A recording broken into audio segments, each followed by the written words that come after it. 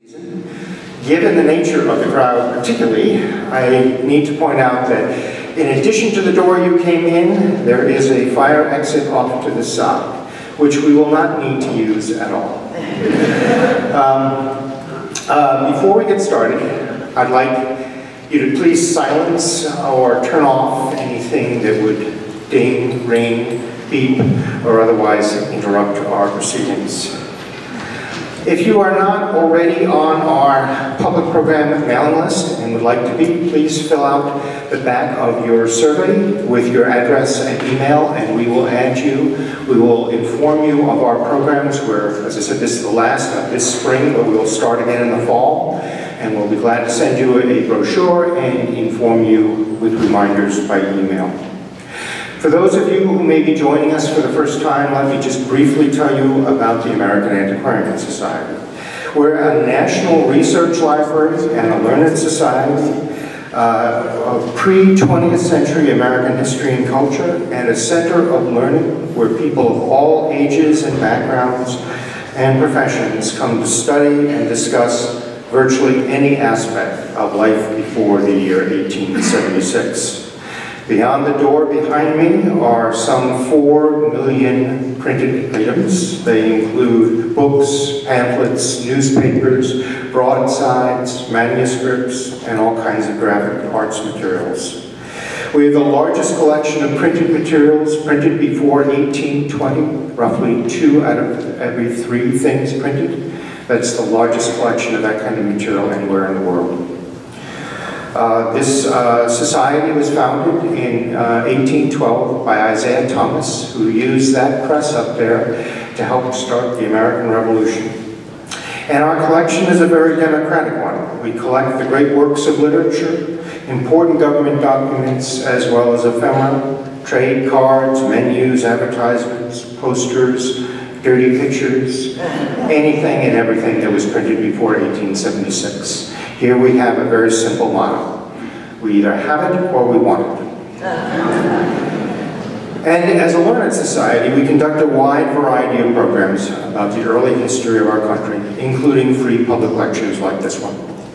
If you'd like to learn more about us, please visit our website, AmericanAntiquarian.org, and come any Wednesday at 3 o'clock for special behind-the-scenes tours. Most of the programs and the services of the Society, including our website, our access to the library, being a researcher here, and many of our resources and our public programs like this talk are available to you all free of charge. We consider this part of our mission.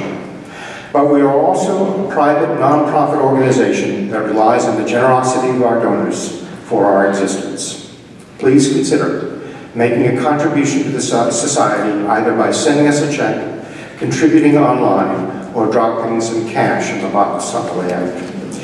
Your support is very, very important to us. Thank you. Our speaker tonight, Nathaniel Philbrick, is one of those rare and wonderful individuals who manages to combine meticulous research with spellbinding storytelling. And these skills have made him one of America's greatest popular historians. He is the author of Bunker Hill, The Last Stand, Sea of Glory, and Why Read Moby Dick. And the subject of tonight's talk, Valiant Ambition. And we are selling copies of that book, and Nat will sign them after the lecture. His book, Mayflower, A Story of Courage, Community, and War, won the Massachusetts Book Award for Nonfiction and was a finalist for both the Los Angeles Times Book Award and the 2007 Pulitzer Prize for History. However, Nat is perhaps best known as the author of the acclaimed international bestseller, In the Heart of the Sea, which won the National Book Award for Nonfiction when it was published in 2000 and was recently turned into a major motion picture directed by Ron Howard. Please join me in welcoming back to AS, Nathaniel Philbrick.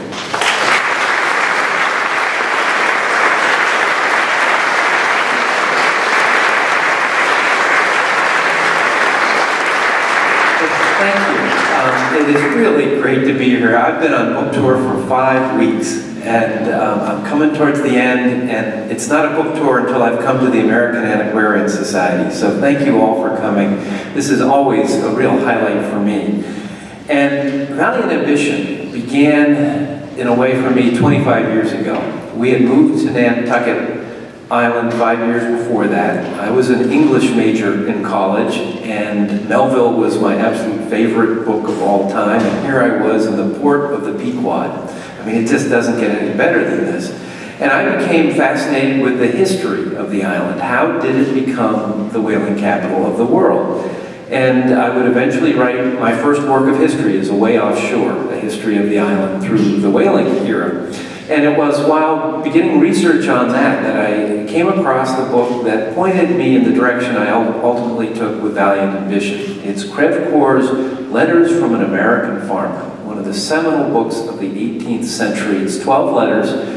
Crevecoeur was petty nobility from France, fought in the French and Indian War, afterwards ended up living in the Hudson River Valley area, marrying an American woman, and traveling widely in America, up and down the Mississippi River. He went to Nantucket several times. That's why I was reading the book. 3 of the 12 letters concern the island. And this is a love letter to America.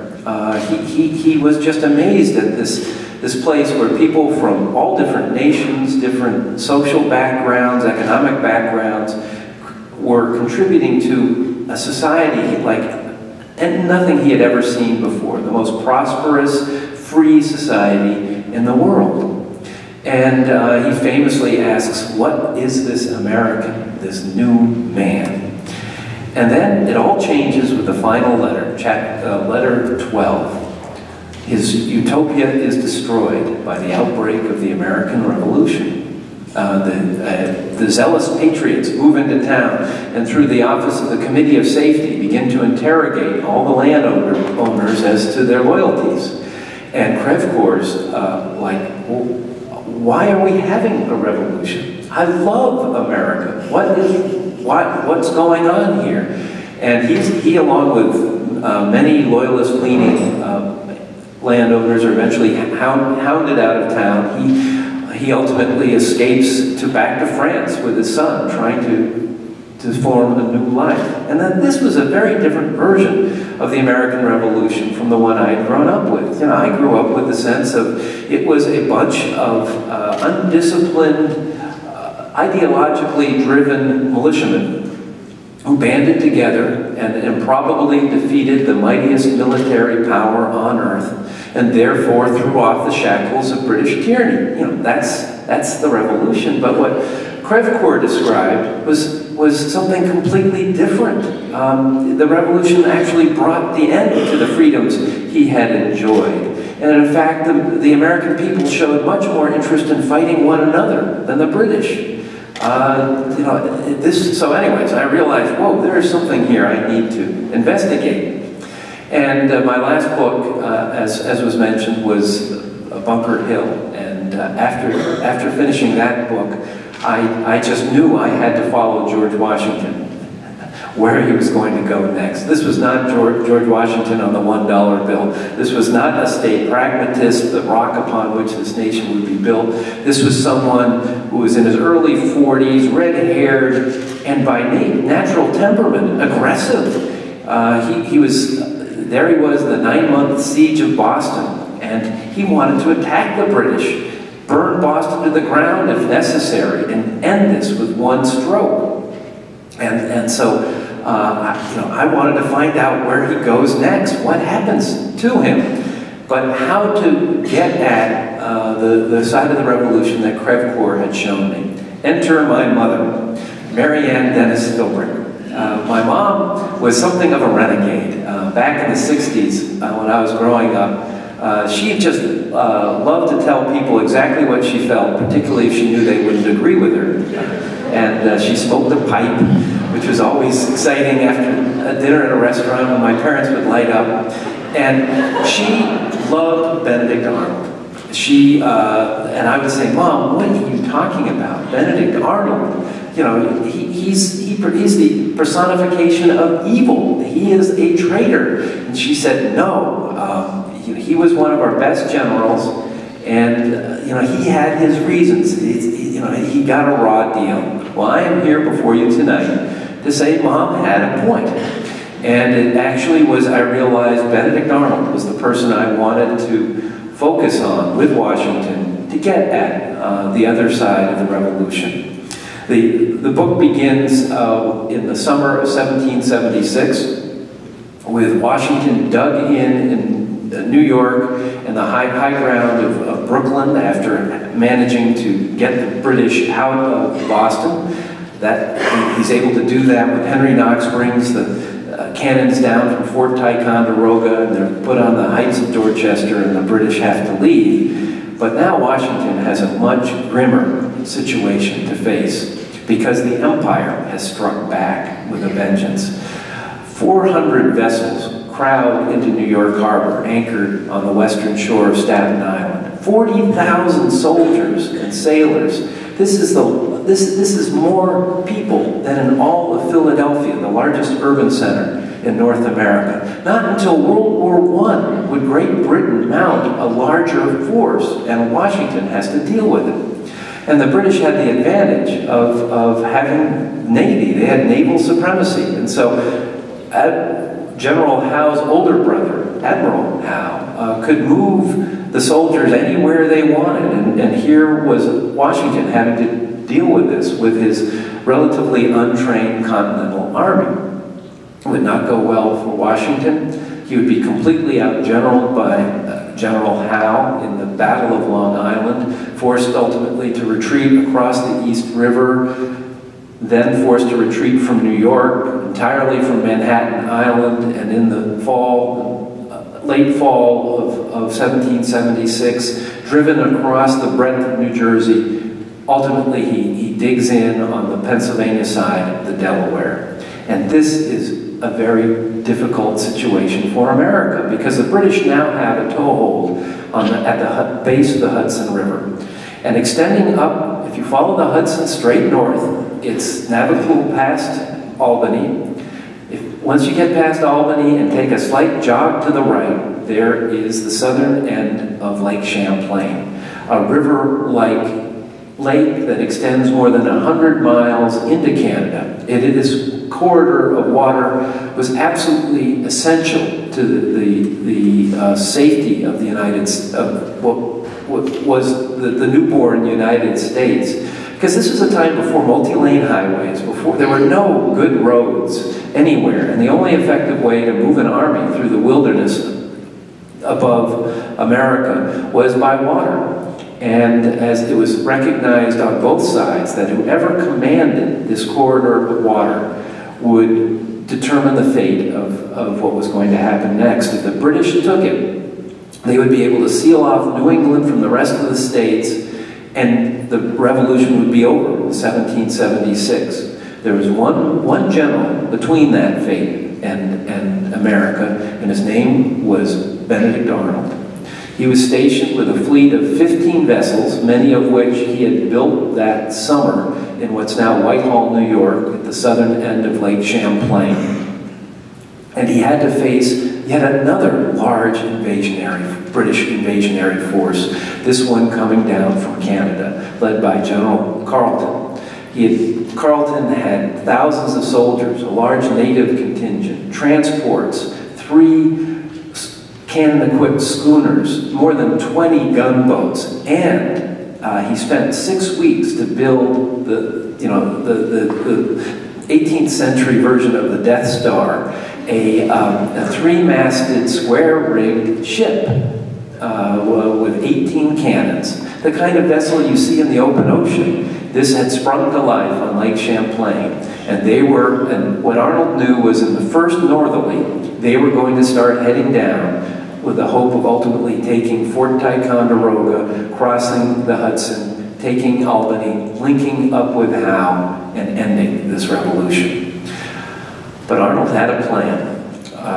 His vessels were anything but modern, technologically sophisticated vessels. They had been constructed that summer, hacked from the trees of the surrounding wilderness. They were basically floating platforms for cannons.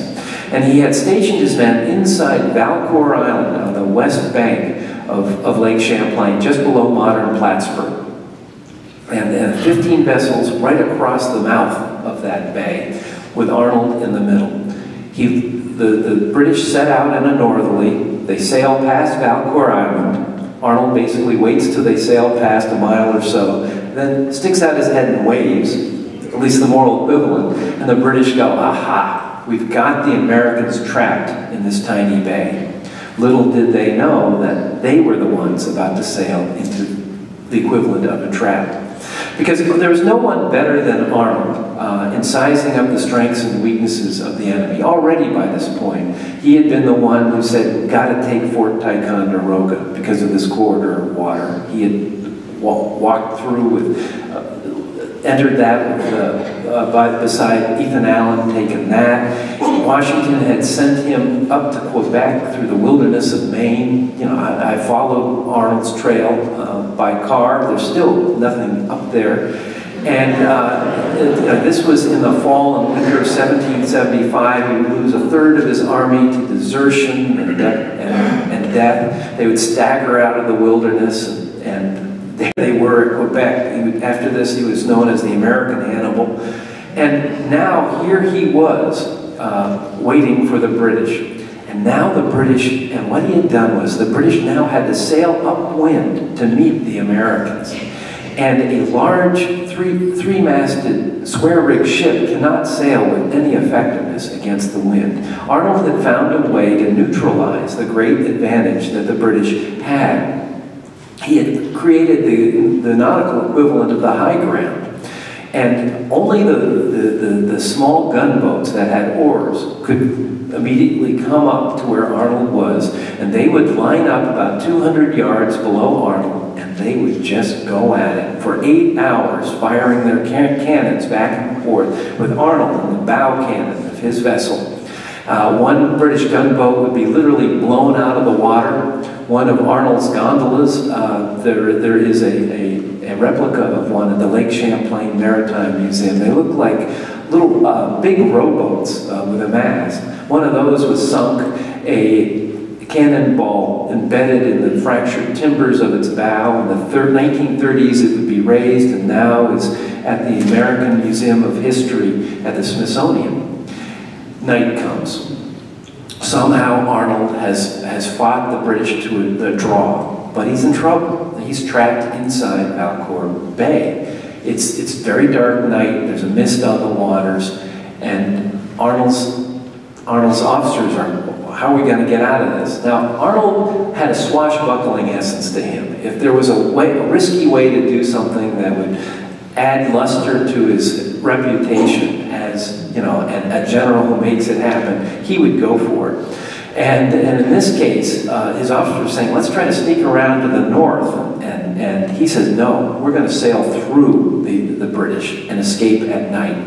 And this is how we're going to do it. It's very dark night. If you look at the British line, the vessel closest to the shore, there's space for us one by one to fit between the trees in that vessel. They won't hear us because we're all deaf after 8 hours of shooting cannons.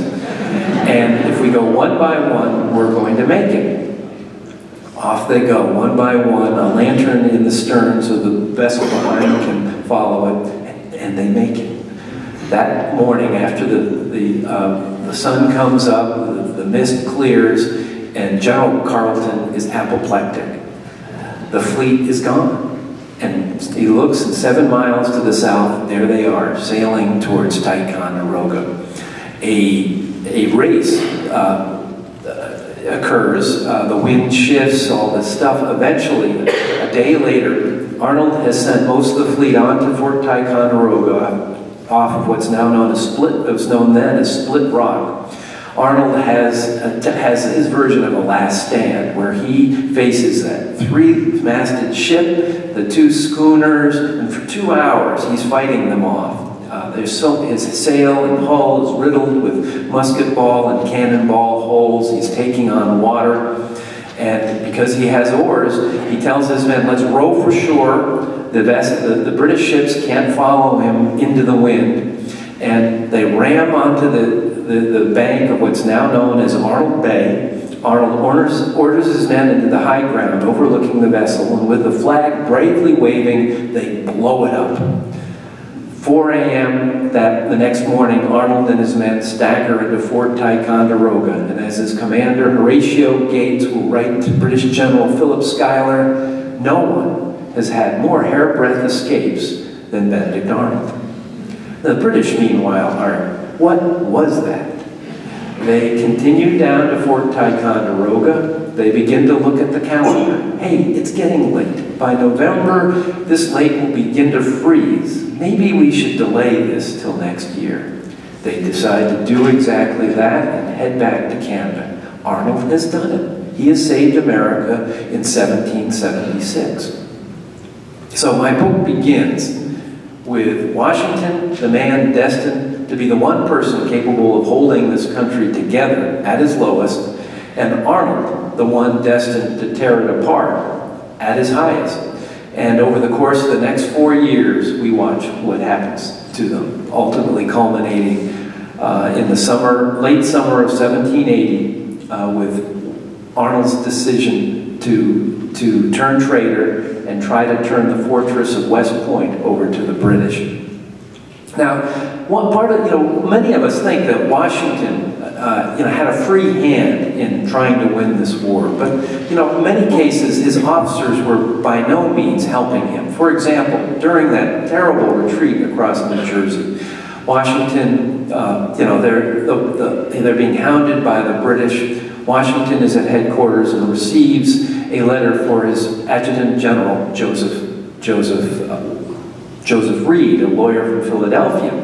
Reed's not in headquarters and thinking it's official business. He opens it up and finds out there's something else about this letter. What he discovers is that Reed has been in correspondence with the second-ranking officer in the American Army, Charles Lee, complaining about Washington's lack of decisiveness and suggesting that come winter, Lee go south and reform a new army. Washington discovers that while he's at his lowest, the person upon whom he depends the most is basically scheming behind his back.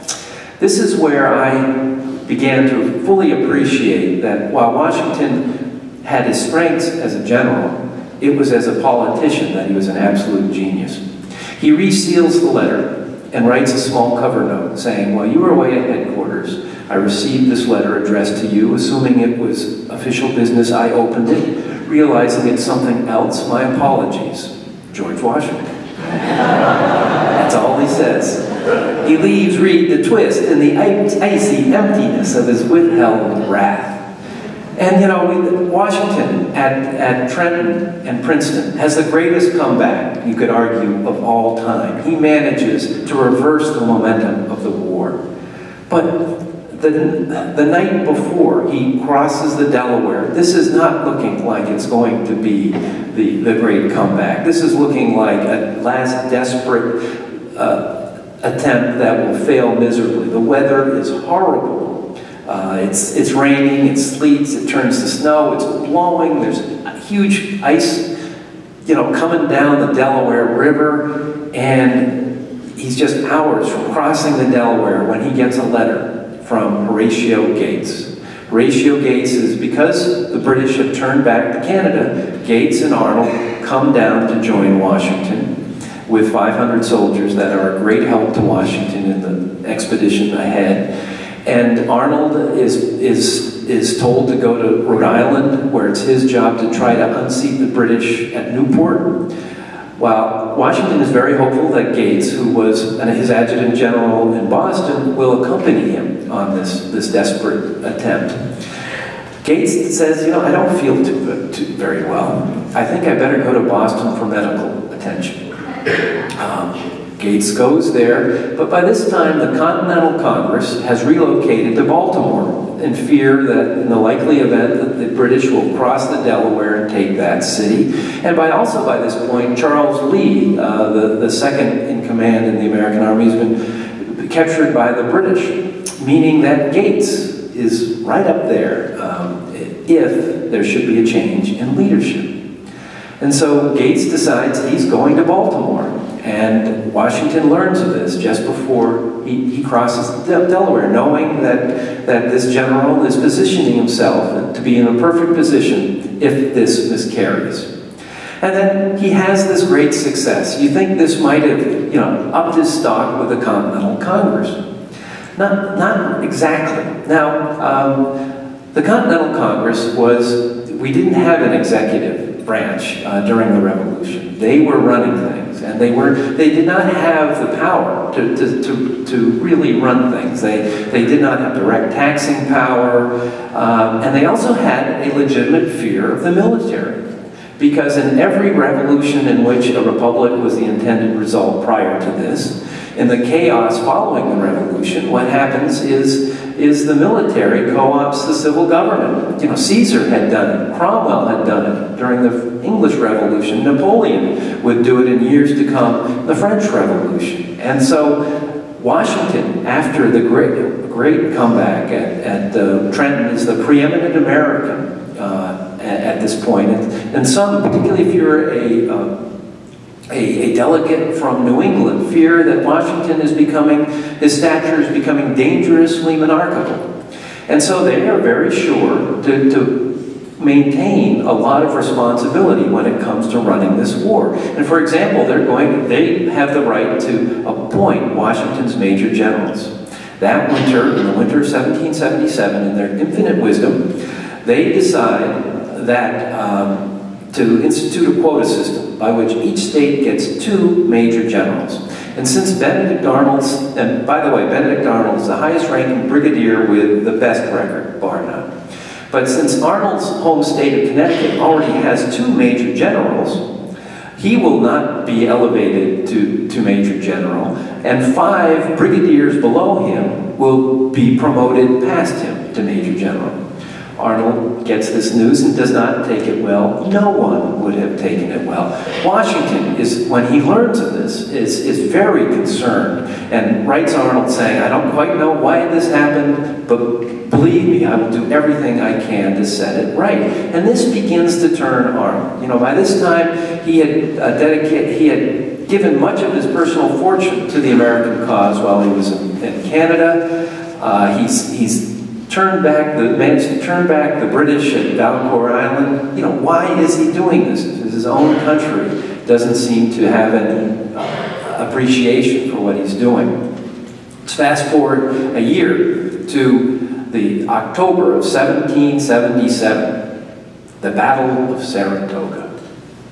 It's looking really good for the Americans. British General Johnny Gentleman Burgoyne has managed to take Ticonderoga, no problem. They've crossed the Hudson, but now he has real problems. And it's not the American army that is his problem. It's the American wilderness. He's maintaining a supply line all the way to Canada is proving impossible, and his soldiers are starving. If they don't take Albany quickly, it's all over. Meanwhile, thousands of New England militiamen are flocking to Saratoga, while Continental soldiers, including the Virginia Riflemen under Daniel Morgan, have come up from the south. Horatio Gates is the commander, and his second in command is Benedict Arnold. And Gates is concerned that it looks like we've got a potential victory here, but will Arnold steal the glory?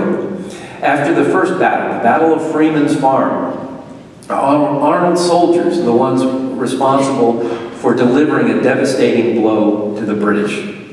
In Gates's official account of the battle, Arnold is not mentioned. Arnold was a passionate man, and which served him well in a battle situation, but not so well outside of that. He was always running into trouble with his fellow officers and politicians, and Gates knew exactly the buttons to push. They have a violent argument, and Arnold is out of the Northern Army. The second Battle of Saratoga, the Battle of Bemis Heights, breaks out. Arnold has no official role in the army, but that does not prevent him from appearing in the battle. He's a charismatic figure, and there are plenty of soldiers willing to follow him just about anywhere. The sun is about to set, and Arnold sees a way to end it. On the British right is a redoubt. If they can take this redoubt, if he can get through the rear of the redoubt while others attack it from the front, this will do it. Arnold sets out between two lines of fire. He rides his horse through the sally port of the redoubt, his sword up, and orders the soldiers to surrender. A German soldier raises his musket, fires. The musket ball hits him in the left thigh, splintering the bone into pieces, and kills the horse, which collapses on top of his injured left leg. He's lying there when young New Hampshire officer Henry Dearborn, who has been with Arnold since the march to Quebec, comes to his side and says, "Are you badly hurt?" He says, "In the left leg. I wish the musket ball had gone through my heart." He was so filled with anger, pain, sadness, and despair that, and hey, if he had gone then, he would have been one of our greatest heroes of the American Revolution. Instead, Horatio Gates becomes the hero of Saratoga. Arnold is relegated to a hospital bed for the next 4 months, immobilized with the equivalent of a medieval torture device on his fractured left leg. It's known as a fracture box. He's so immobilized he can't even write letters. And Arnold's physicality was absolutely essential to him. And he broods. He's very angry. He tells Lafayette that Horatio Gates is the greatest poltroon in the world. And, this is, and, he's not only destroyed physically, because when the leg that emerges from the fracture box will be 2 inches shorter, will be more than a year before he can walk unassisted, more than 2 years before he can ride a horse. But he's also psychically devastated. The Congress is shamed into restoring him to his proper rank, but it's too little, too late. Meanwhile, Washington has been suffering the series of reversals that result in the British taking Philadelphia at Brandywine and Germantown. By this time, the British are in Philadelphia. Washington is there at Valley Forge, suffering through that terrible winter, and Gates has come down, the hero of Saratoga. Those New England delegates begin to say, hey, look what Washington did, look at what Gates did, should we be changing horses here? Washington staves it off brilliantly with those political powers. It's known as the Conway Cabal, and ultimately he emerges from that winter stronger than ever. But not Arnold, who eventually comes to Valley Forge that May. By this time, the French have entered the war, in part because of the great success at Saratoga. The British, because of this, it's now a world war, are forced to evacuate from Philadelphia so they can consolidate their forces in New York. And Washington feels bad for Arnold, who he's given an epaulette from the French, a very treasured gift. And Philadelphia is now torn apart. The Patriots who were forced out of the city during the British occupation are now returning and are not happy with those Americans who chose to stay in Philadelphia. There's literally fighting in the streets. And Arnold cannot serve in an active command. Washington decides, well, how about you become military commander of Philadelphia? Now, in retrospect, it was a terrible decision, because to be a military commander of Philadelphia in 1778 required someone with infinite patience and tact. This was not Benedict Arnold. Soon he's embroiled in all sorts of controversy. He's becoming a lightning rod between a battle between the Continental Congress and the state of Pennsylvania. And guess who's the new head of the state legislature? Joseph Reed. He's the prosecuting attorney that sees that 2 Quakers that are accused of collaborating with the enemy are hanged in the Common in Philadelphia. Something violent, petitions by thousands of people don't do this, but he was going to root out any potential disloyalty. Arnold, who always had aristocratic pretensions, aligns himself with the conservatives who are saying, rather than weed out every American of suspect loyalties. Let's just kind of make it work. Anyways, Arnold gets in the middle of it. Reed gets word that Arnold, who is now, needs money, has all sorts of shady business deals going on. Reed gets wind of it, even though he has no evidence. He conducts a witch hunt, which ultimately results in Arnold having to endure through a court-martial. Arnold is not happy, but he has fallen in love. Arnold is a widower with three kids, 3 boys, and he meets 18-year-old Peggy Shippen, half his age. She was a great beauty. We know this because during the British occupation, one of the British officers, John Andre, did a sketch of her. It's in the book. And she very much enjoyed socializing with the British officers during the British occupation. Her family had royal connections prior to the revolution. Her father is now trying to straddle the political fence as best he can. Eventually, she and Arnold are married, and within a month, Arnold sends out his first feelers to the British government to none other than Major John Andre, who becomes the spy chief in British-occupied New York. Now, I will not go into the cloak and dagger that unfolds over the next year and a half as Arnold works out the terms by which he will attempt to surrender West Point, of which he gets command to the British. That's why you have to get the book. But I will say that by the summer of 1780, America had cratered. The American people had launched into this revolution because they did not want to pay taxes to the British government, and now they didn't want to pay the taxes required to pay for the army required to win their independence. Washington did not have food, clothing, anything for his army. That was just withering on the vine, mutinies breaking out. The great fear was that if Washington should somehow manage to defeat the British, would there be a country left to declare victory? Arnold decides that the best thing a true patriot can do is bring the British back as bloodlessly as possible and restore the liberties that we once enjoyed before the Revolution. This, however, does not prevent him from negotiating the absolute highest price possible for his turning over West Point to the British, ultimately making his act of treason reprehensible. There was more than Arnold had that ability to convince himself that what was good for him was good for everyone else, and this equipped him well to be ultimately a traitor. You can't make this stuff up. At midnight, in late September of 1780, Andre and Arnold meet at midnight in a grove of trees on the west bank of the Hudson. Andre has been delivered up the Hudson in the most appropriately named British vessel ever, the HMS Vulture. Arnold gives Andre documents related to the security of West Point.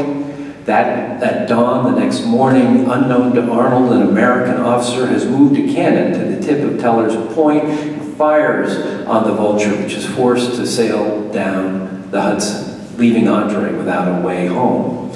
The next night, Andre crosses the Hudson on the ferry and is forced to make his way through Westchester County.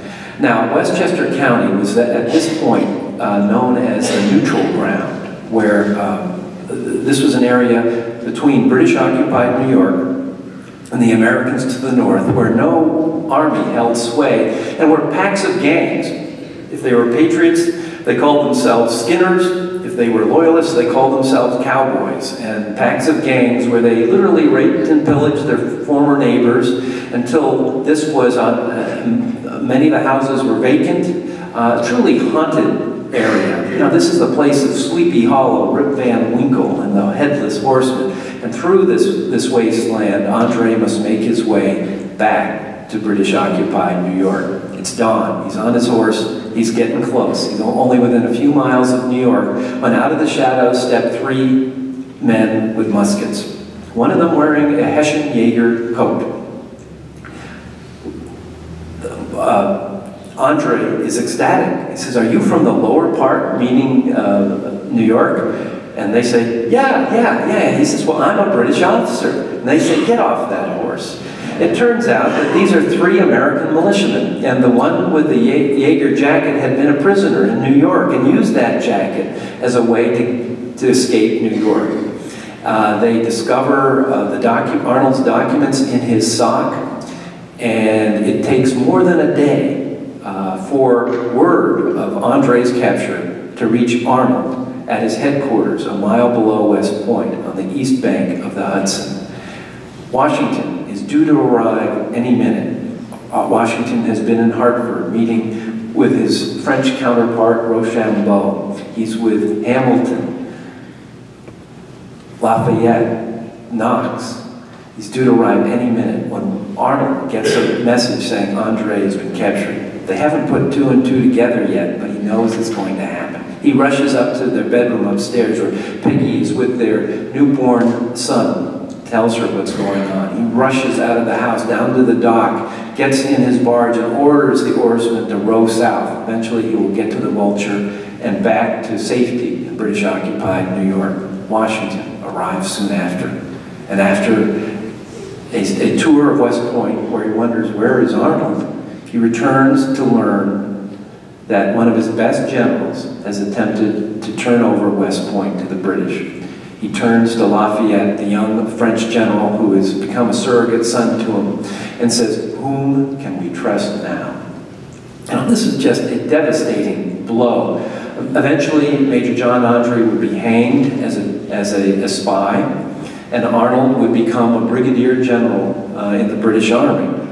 And the great irony, the tragic irony of Arnold's life, he was a hero to the American people in the first years of the Revolution, but it is as a traitor that he truly galvanizes this nation, where he is burned in effigy in towns up and down the eastern seaboard. I was speaking in Mystic, Connecticut, and talked to someone from his hometown there in Connecticut, and recounting how when this news came that a mob went into the graveyard and took the gravestone of his father, pulled it from the ground. And so what I'd like to do is end by reading a few paragraphs from the epilogue that speak to how Arnold, as a traitor, would actually have a profound effect on how Americans think of the mythology of this nation. The United States had been created through an act of disloyalty. No matter how eloquently the Declaration of Independence had attempted to justify the American rebellion, residual guilt hovered over the circumstances of the country's founding.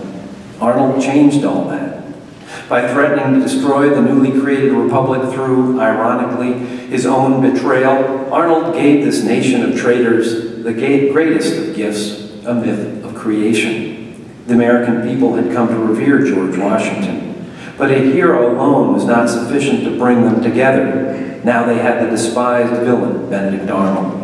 They knew both what they were fighting for and against. The story of America's genesis could finally move beyond the break with the mother country and start to focus on the process by which 13 former colonies could become a nation. As Arnold had demonstrated, the real enemy was not Great Britain, but those Americans who sought to undercut their fellow citizens' commitment to one another. Whether it was Joseph Reed's willingness to promote his state's interests at the expense of what was best for the country as a whole, or Arnold's decision to sell his loyalty to the highest bidder, the greatest danger to America's future came from self-serving opportunism, masquerading as patriotism. At this fragile stage in the country's development, a way had to be found to strengthen rather than destroy the existing framework of government. The Continental Congress was far from perfect, but it offered a start to what could one day be a great nation. By turning traitor, Arnold had alerted the American people to how close they had all come to betraying the revolution by putting their own interests ahead of their newborn countries. Already, the name Benedict Arnold was becoming a byword for that most hateful of crimes, treason against the people of the United States. Thank you.